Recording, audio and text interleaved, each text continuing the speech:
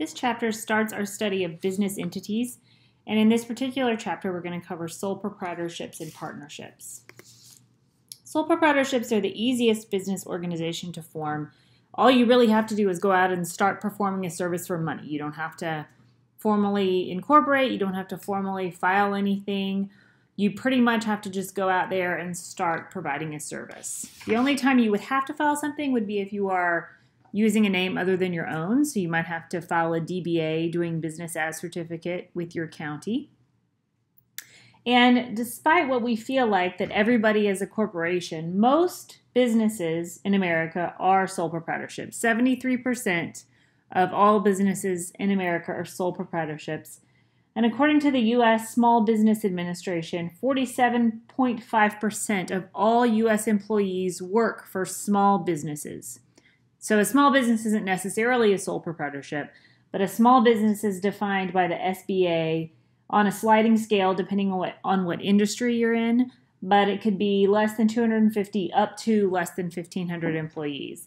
So really, business in America isn't only concentrated in large corporations. It's concentrated really in sole proprietorships and other forms of small business. There are some advantages to forming a sole proprietorship. First, the owner has complete control over the business, right? With a partnership or a corporation or something else, an owner still has somebody to answer to, but not with a sole proprietorship. Also, the owner keeps all the profits. They don't have to split them anywhere. And a sole proprietorship is really easy to form. Like I said, you basically just have to go out there and start providing a service and collecting money, or start selling things and collecting money. There are disadvantages. The owner is subject to unlimited liability. What this means is if I have a business, say I'm performing legal work and I'm just performing it as a sole proprietor. So I go out and I perform legal work and I mess something up. Well, I can be sued, and as a sole proprietor, when I'm sued, if I lose, not only can I lose business assets, I can lose all of my personal assets as well. My home, my car, anything I own is subject to suit and subject to seizure. The sole proprietorship's existence depends entirely upon the sole proprietor. You can't really transfer a sole proprietorship. It's solely person dependent. And then owners often find it difficult to raise a lot of cash quickly because it depends on someone loaning money to a single person. And a lot of times banks and other investors aren't willing to do that. All right, another disadvantage that isn't mentioned on this slide is the taxation. And the taxation can be an advantage or it can be a disadvantage. So sole proprietorships have flow-through taxation, which means that all the income that the sole proprietor earns is taxed on that sole proprietor's individual income tax return at their highest tax rate. So that could be great if you are a sole proprietor who doesn't have a very high tax rate because your sole proprietorship does not earn a ton of money. But if it does earn a ton of money, you are going to be taxed at a higher rate than if you were a C Corp. All right, moving on to partnerships. Partnerships are governed under either the Uniform Partnership Act or the newer revised Uniform Partnership Act. And the revised Uniform Partnership Act clarifies the nature of a partner's interest in the partnership property. It explains the duties partners have in relation to one another, and it gives partners the power to pursue a remedy when those duties are violated. The revised act generally gives partnerships more of a continued existence. So before, under the Uniform Partnership Act, anytime a partner left, the partnership automatically dissolved. Well, under the revised Uniform Partnership Act, that's not necessarily true. It gives continuity of life to the partnership. It also solves one of the most troubling problems of the old partnership structure, that of joint and several liability, which we're going to talk about that in the next few slides. So the act that applies in the state where you do business is the act under which you will be governed. So some states still use the Uniform Partnership Act and some use the revised Uniform Partnership Act. A partnership is an association of two or more persons to carry on as co-owners of a business for profit. So it's similar to a sole proprietorship in that two people generally get together and start a business and they start engaging in activities for profit. It is smart to have a partnership agreement written and in place and agreed upon. It is not legally necessary to do that to be a partnership. Really, the only thing that is required is that there are two or more people and they carry on a business for profit. People doesn't have to mean individual people. It can be a corporation, a joint venture, an LLC, something like that. There are two theories of partnerships, entity and aggregate. The Uniform Partnership Act, which remember is the old act, there was room to dispute whether a partnership would be considered an entity or an aggregate. So depending on what we were talking about, it really depended on how we treated the organization. So under the entity theory, a partnership exists as an individual person with its own separate identity. So the partnership is its own entity. It's separate from the identity of the partners. All right, under the aggregate theory, the partnership is seen simply as an assembly or collection of the partners who do business together. So under the revised Uniform Partnership Act, a partnership is considered an entity in most situations, but not all. So a partnership that is defined as an entity, it may own title to property in the partnership name, it can sue and be sued under the partnership name, and it can have its own separate bank account.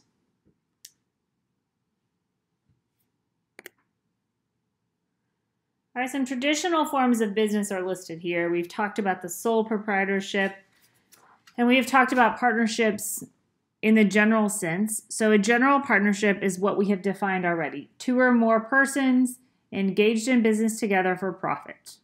A limited partnership is still two or more persons engaged in business for profit, but now there's at least one general partner and one limited partner. The limited partner has limited liability. That means the limited partner, if the partnership is sued, may only lose up to their investment in the partnership. They can't lose their house, their car, things like that. A limited liability partnership, or an LLP, has limited liability for all partners. So if the partnership messes up, they can't lose their home and their personal assets. There are limitations to this, however. In a limited liability partnership, an individual partner who messes something up and is sued can lose their own personal assets. But in a limited liability partnership, the partner who did not mess up, the partner who is only associated with this error by virtue of being a partner with someone else, has limited liability for his or her own personal assets. So if I am engaged in the practice of law and it's me, I'm partner A, and then we have partner B. Partner B does something negligent, and the client sues the partnership and partner B. So partner B can lose his personal assets, his or her personal assets, because partner B is the one who is negligent. Me, partner A, I cannot lose my personal assets. I can lose any investment I've made in the partnership. So that is the difference in a limited liability partnership.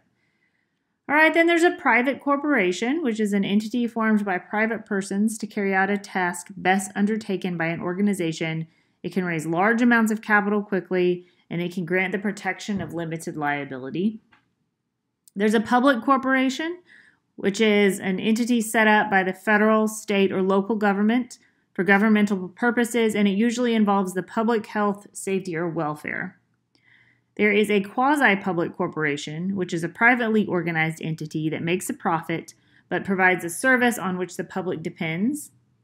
There's a limited liability corporation, which is an LLC. It's kind of similar to a partnership and a corporation. It takes the best of both of those entities. So it has flow-through taxation, which a partnership has, meaning we don't have double taxation. We don't have to worry about double taxation. We flow through, the profits flow through and are taxed at the individual level.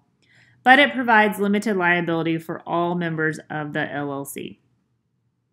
A joint venture is something that involves a contractual arrangement by which individuals unite for a limited amount of time to create a new entity in which the founders share control, expenses, and profits. And finally, a franchise is a business arrangement that permits an individual, a group of investors, or another entity to lease the right to use a parent entity's business operation, trademark, goods, services, and goodwill under a fee arrangement provided by that parent. So these are the traditional forms of business. There's also these non-traditional forms of business. We don't hear about these nearly as often. The first is a failure-proof public corporation. It's an entity operated by an autonomous board of directors owned by the state and protected from failure by the government. There's a public-private corporation. That's an entity that's owned and operated by the state but is not protected from failure by the government. There's a cross-owned corporation, which is a business entity that's a public corporation owned and operated by another public corporation. There's a public bodies corporation, which would not be a single corporation but would involve a project that would transform public corporations, making them into profit-making entities. A social corporation is an entity run by a diverse board of directors with representatives from the employees, the state, and the general public. And then these next three are cooperatives. And cooperatives generally are business entities that are owned or operated by usually employees or patrons of the corporation. All right, so that's a general co-op. We might think of if you live in a rural area and you get your electric power from a co-op. You know that oftentimes the co-op is owned by the patrons, the people who use that service. A cooperative corporation with wage-earning employees is one that is owned and operated by the employees who hire non-owner employees to perform work beyond the expertise or availability of the owner employees. And then there's a cooperative with non-employee owners, which is a business entity owned and operated by employees with some non-employee shareholders. You can form a partnership in one of two ways. Remember, I said you don't really have to do anything formal to form a partnership, and that is the second item listed here, partnership by proof of existence. Individuals would form a partnership because of their method of doing business. So if I go into business with someone else and I share profits, I have then formed a partnership without any formal documentation. I could also form a partnership by contract, which is an express agreement drawn up by the partners, and that would be called the Articles of Partnership. This isn't required, but it is a very smart thing to do if you're going to go in business with someone else, to have an agreement by which to operate that business. It really protects both of you in the future. One of the most common ways to do this, to form a partnership, is by an express agreement. It can be oral, but best practices would be to write that down so that everything is spelled out. The way to split profits, the way to split losses, the way to allocate different items of income, what might cause dissolution, things like that. The written agreement that established the partnership is going to be called the partnership agreement. The Revised Uniform Partnership Act defines the partnership contract as the agreement, whether written, oral, or implied, among the partners concerning the partnership, including amendments to the partnership agreement.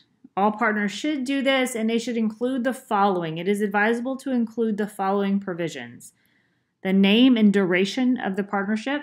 So it could be terminable. It could be for a term of years. We could form a partnership for a term of 3 years to complete a project, or it could be an indefinite life partnership. It should include the names of the partners, the amount of capital that each partner has contributed to the partnership, which means, of course, the amount of the initial contribution and any subsequent contributions to the partnership by each partner, the character and the extent of the business of the partnership, the way the profits will be divided.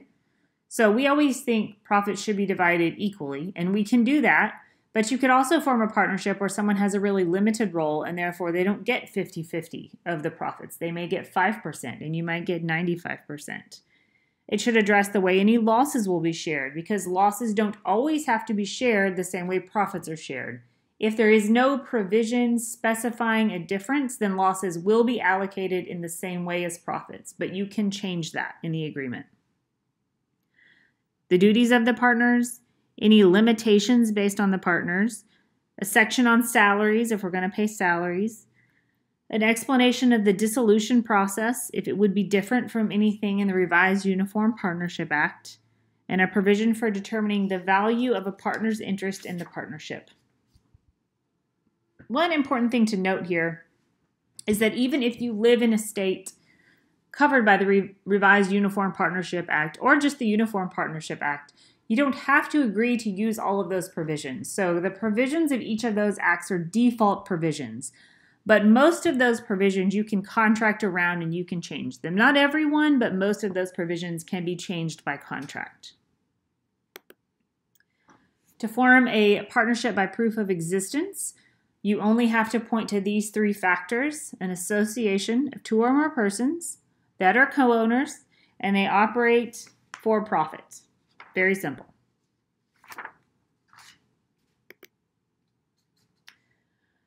All right, next, partnership property, rights, and duties. So it's important when we're talking about a partnership to first determine what's partnership property and what is just property of the individual partners.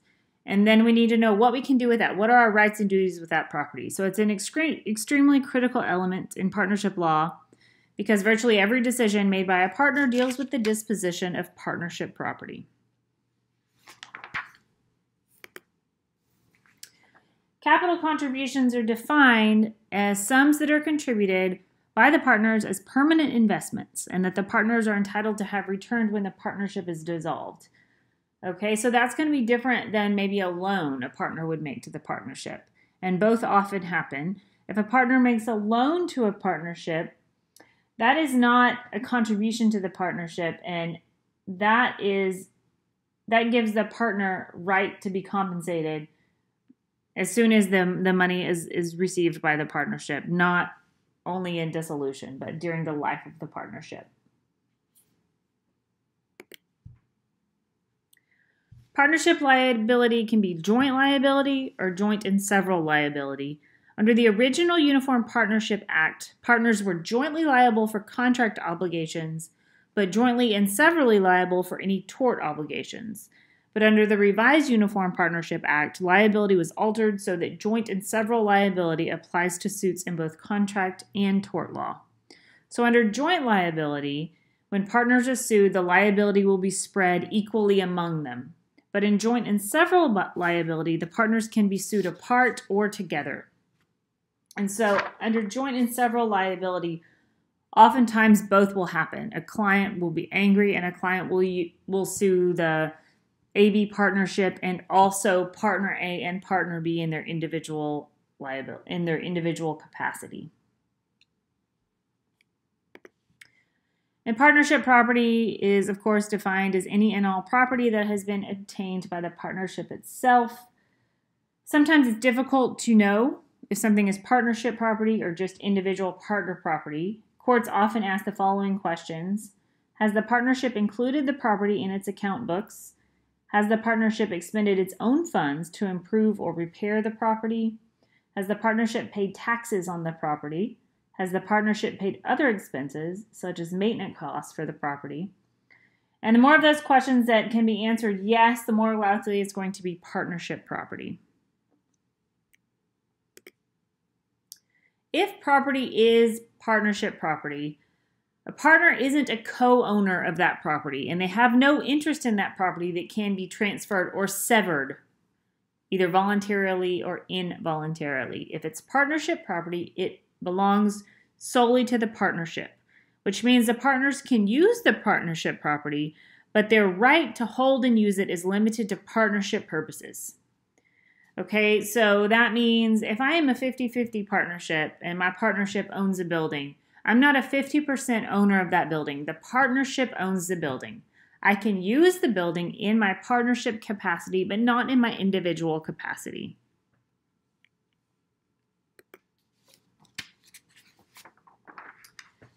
A partner has an interest in a partnership under the Revised Uniform Partnership Act, and that interest has two parts: a transferable economic interest and a non-transferable interest in management. Meaning, as a partner, I am free to transfer my right to profits to anyone at any time, or my right to losses. I, however, cannot transfer my right to management without dissolving the partnership. The surplus of partnership funds include any funds that remain after the partnership has been dissolved and all other debts and prior obligations have been paid. So this is another thing, an economic interest in the partnership. I am free to assign a surplus. I am not free to assign management rights.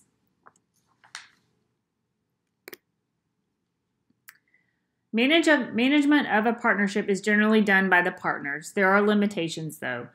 A silent partner is a partner who does not participate in the day-to-day business of the firm.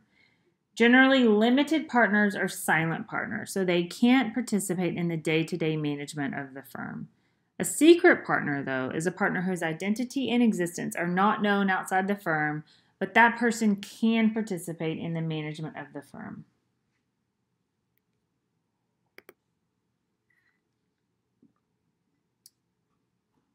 A partnership has the following rights and duties. A partnership has the right to use partnership property as long as the property is held and used for partnership purposes.